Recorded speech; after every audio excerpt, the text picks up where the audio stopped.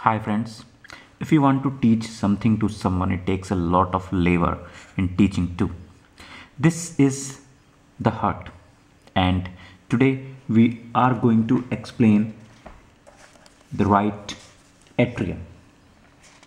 Remember, as you here you can see this part is the right atrium, which is being separated from the right ventricle by this coronary sulcus right here. So now right atrium receives blood from whole of the body and it sends it to the right ventricle through the tricuspid orifice, right? Superiorly, if you will see, the superior vena cava is present, while on the lower part the inferior vena cava is present. Okay?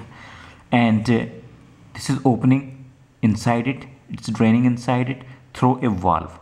A valve is present in inferior vena cava, and along with this the Thibasian veins and coronary sinus is also draining into it. Now this part, this atrium part, and this is the right border, it also forms the sternocostal surface and the base of the heart.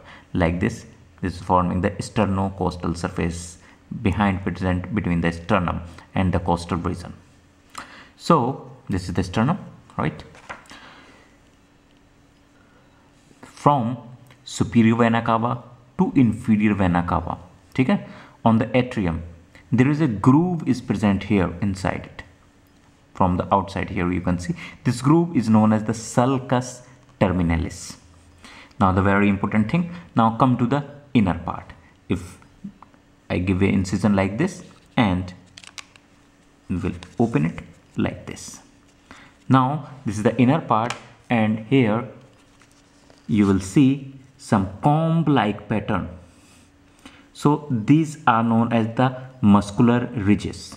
They are present. I have shown it with the diagram also. So these muscular ridges are known as the musculi pectinati, which is originating inside it from the crista terminalis. Now here you can see in the diagram, these are the comb like pattern and this is the crista terminalis, due to which outside the sulcus is forming, the sulcus terminalis, or the sulcus groove was present is.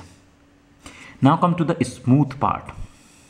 You will see the smooth part. Smooth part is the one where the superior vena cava, inferior vena cava are draining, and near inferior vena cava a valve is present and Thibasian veins and coronary sinus are present.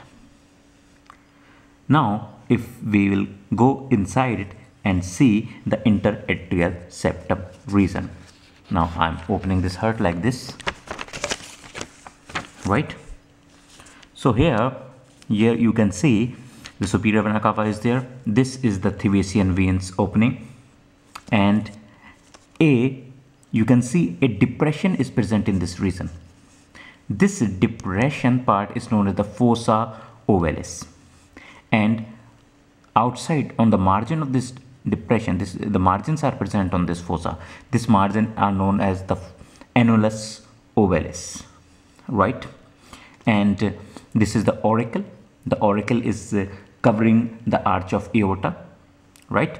And this is the septal cusp of the tricuspid valve, and this is the coronary sinus. So this is how the inner part looks like, right? I'm again closing it like this, and you can also open it like this also. So thank you for giving your valuable time, and the next lecture most probably would be of right atrium. Thank you.